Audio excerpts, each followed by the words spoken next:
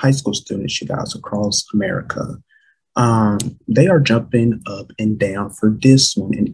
And as Andrew just said, which is the SAT, which was once viewed as a critical step to get into college.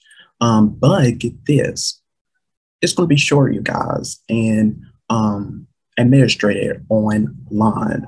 So this is very major, you guys, and they are actually saying, because this is all due to a major shift in the format that was brought on by the pandemic, ever since the pandemic started in 2020.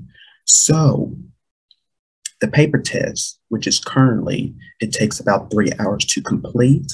Well, the shorter version is just going to be 2 hours. They just took 1 hour off.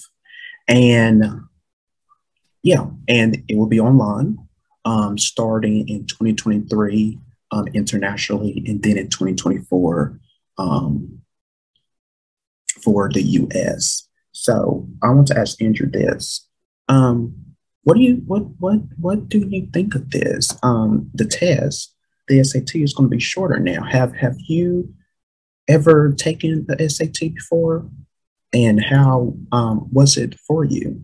And do you think this will be good for our high school students? Let it be shorter and also online instead of paper tests.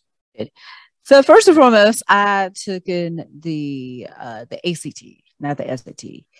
Um, so that first part of the question, I don't really know how to answer that question because I took the ACT. But the now that the test is going to be online, I think that's a great idea. And the reason why I'm saying that is because there is an online tutoring program called Khan Academy where it lets you get prepared to take the SATs. They have all the questions that you need to know before you take your SATs. So I think that's a great idea versus on paper. Imagine sitting in a classroom with all your classmates. You're sitting in that classroom for the next 3 to 4 hours taking the SAT. Yes, that is going to take a paralyzed athlete's time. And by them doing it online and it's going to be shorter, I think now I think that's going to be now it's going to be great. Now the only con that I see is there could be some network issues, there could be some password issues, there could be some internet issues as well. So there's a lot of pros and a very few cons in this. Like I said, the problems could have, like I said again, login issues. Their codes is not working.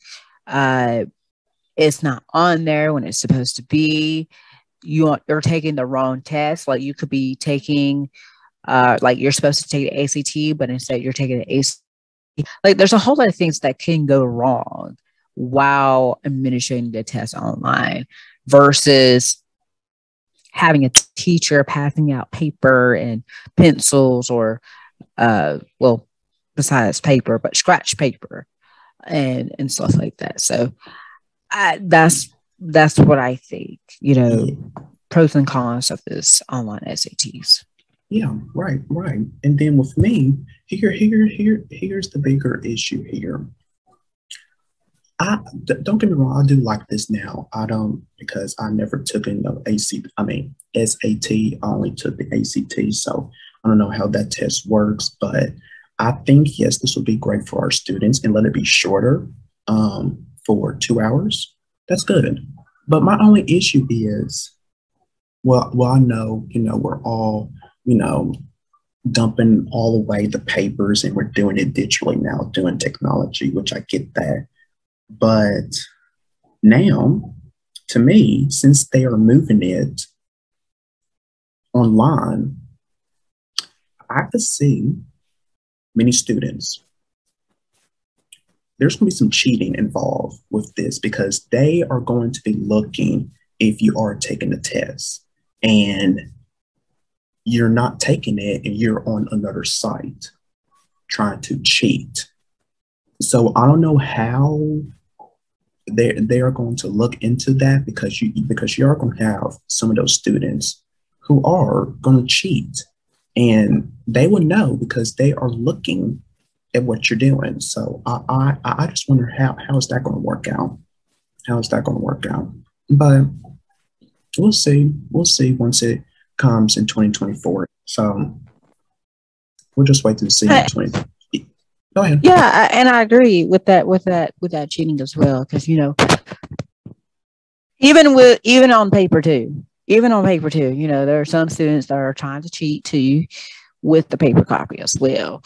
So that also can be a problem as well while administrating online, is that cheating as well. So yeah, I totally agree. Again, there's some pros and there's some cons in that Yeah. SAT digital.